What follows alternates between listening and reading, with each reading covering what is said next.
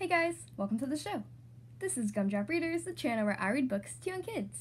Today we're reading The Pigeon Needs a Bath by Mo Willems. I hope you guys enjoyed today's story.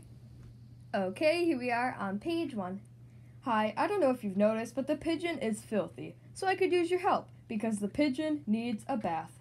Now that is a matter of opinion. What a kidder, I don't really need a bath. I took one last month, or I think that was last month. Clean, dirty, they're just words, right? I feel clean. Maybe you need a bath. Yeah, when was the last time you had a bath? Oh, that was pretty recently. Life is so short. Why waste it on unimportant things, like taking a bath? What smell? I don't smell anything. And if I do, it's a very normal smell for a pigeon. You know, in some places, it is impolite to bathe. Bzz, bzz, bzz, bzz, bzz.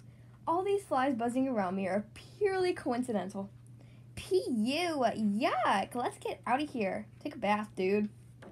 Okay, fine. If it means so much to you, I'll take a bath. Whoa, I am not gonna like this one little bit. Okay, the water's too hot. Oh, no, it's too cold, too lukewarm, too hot, too wet, too cold, not enough toys, too many toys. Too deep, not deep enough, too cold, now it's too hot again. Too reflective, that is still too hot. Well, I guess this is okay. Splash. Hey, this is fun. Wash, wash, washy, wash. La la la la la, singing in the tub. This is the life. I love bubbles. Look at my wrinkly toes. Hello? Hello? How are you? I'm fine. I'm a fish. I'm a fish. 10 hours later. Can I stay in the tub forever? Please? The end. Well, that was The Pigeon Needs a Bath by Mo Willems. I hope you guys enjoyed that story. If you haven't already, don't forget to check out my podcast. All you have to do is search Gumdrop Readers on Spotify, Apple Podcasts, or any of your other favorite listening platforms.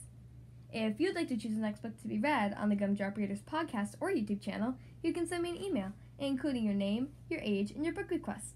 Ask an Adult help you send your email to gumdropreaders@gmail.com. Again, the podcast email is gumdropreaders@gmail.com. Thank you guys so much for watching today's video, and I'll see you next time.